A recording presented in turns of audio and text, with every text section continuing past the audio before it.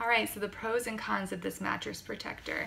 I think the biggest pro is just how seriously this company takes their mattress protectors in terms of, certifying that it's allergy and asthma friendly, and lab testing that bed bugs can't get into it, they can't get you, making sure that it's completely waterproof, but also easy to care for. I think if you do have sensitivities or allergies, you can feel good about using this mattress encasement because they really do, especially in all of the material they give you with the box and online, all the information you're going to need to,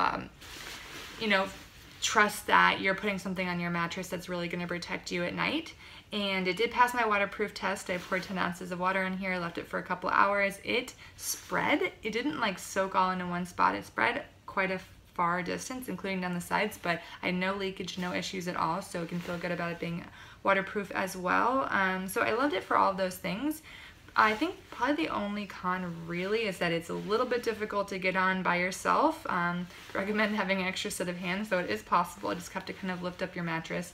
I have a queen size mattress, so it's a little tricky. I don't know how I do it with a king, but whatever, not there. And the other con is that it is a little bit on the pricier side for some mattress protectors. The queen size does cost almost $130. I want to tackle the pros and cons of this mattress protector at once because I think that there are things about this that are good fits for some beds over others. For me, this mattress is it's a queen, but it's only 10 inches thick. There was a little bit of extra room material-wise, so the mattress protector kind of moved around a little bit at night. I think if you have a thicker mattress, then it could be a tighter fit and probably a better fit for you. It is, not, as I mentioned before, not an encasement mattress, so only the very top surface is waterproof, but I did do a waterproof test. I poured 10 ounces of water in a concentrated area on the top of the mattress and left it there for 2 hours and had no issues with leakage or dampness or moisture at all. So that was great. It was easy for me to machine wash. I followed the care instructions carefully and did a low heat for the dry, but it came out fine, and I dried it with other things which they recommend as well. So I think as long as you don't let the heat get too high, which affects that waterproof membrane, then you'll be fine with that. It has, as I mentioned, this interesting terry cloth cover or surface material.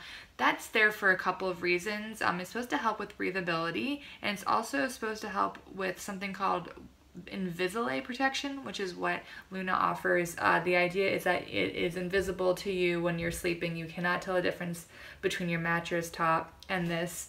That was not the case for me. I used Bamboo Supply Co. bamboo sheets, which I've reviewed on Mattress Clarity before, but they're great sheets. They're just thin. Bamboo sheets tend to be a little bit thinner, and I could definitely feel this terry cotton fabric underneath the sheets, and also, I don't know if you can hear it, but it does make some noise. It's not as bad as if it was just a complete vinyl mattress protector, but you can still hear noise, and that was something that was sort of unavoidable and something that people brought up in the complaints of the reviews as well. Although, to be honest, this mattress protector got a lot of great reviews, and overall it did the job that it was intended to do for me, but the Invisalign protection didn't really work on my part, and I did get some noise. So those are just two things to take into consideration.